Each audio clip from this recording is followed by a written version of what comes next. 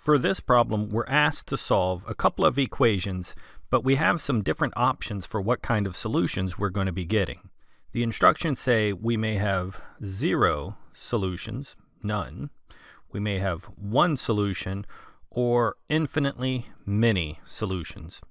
So we have a couple of different possibilities.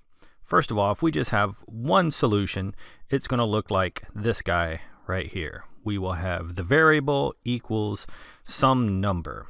So I'm just going to put v equals some number. It's a normal sort of solution, what you would expect when you solve an equation. And if you get that, then that would be 1 solution. Now, our other possibilities for 0 solutions, sometimes whenever you're solving these equations, the variable may cancel out altogether. So we end up with something without a variable and something that says something illogical, such as 2 equals 3.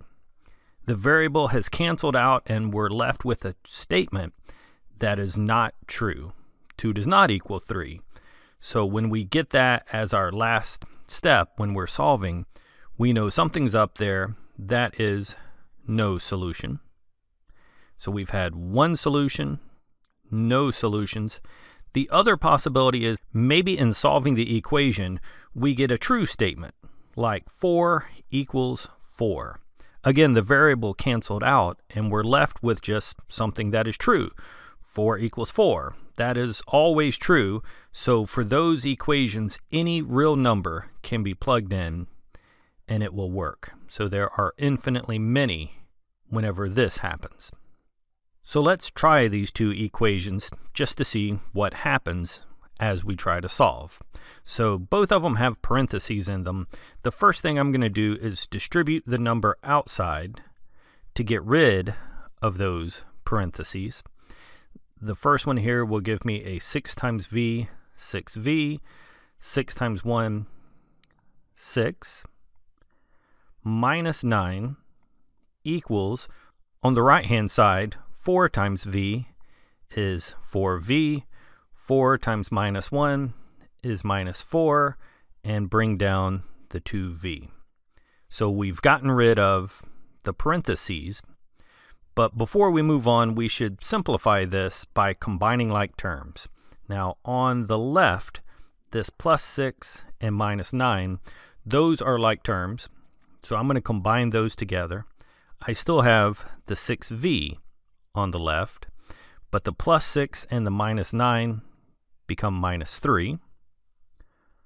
On the right hand side, I have 2 like terms there as well, the 4v and the 2v. Even though they're not beside each other, they're on the same side of the equation, so we can add those together and get 6v minus 4, just bringing down the minus 4.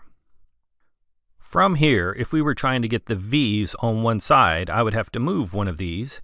Let's say I move the one on the right over to the left-hand side, but that cancels the one on the right, and it also cancels the one on the left. So I'm left with minus 3 equals minus 4. And that is not a true statement. So my solution is not minus 3, and my solution is not minus 4, since my attempt to solve this equation has given me something that doesn't make any sense. It means there is no solution for this equation.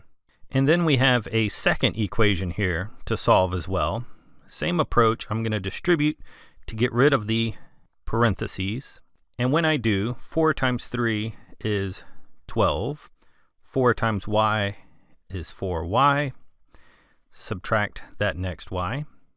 And then on the right hand side, we have the 6 brought down, the 3 is distributed. 3 times y is 3y. 3 times 2 is 6. No more parentheses. And we need to combine like terms. On the left hand side, the 12 comes down, the 4y and the minus 1y combine to be plus 3y. On the right hand side, the numbers 6 and 6, those are like terms, so they combine to be 12. And the 3y comes down. And if we were trying to get the y by itself on one side, I would have to move one of them.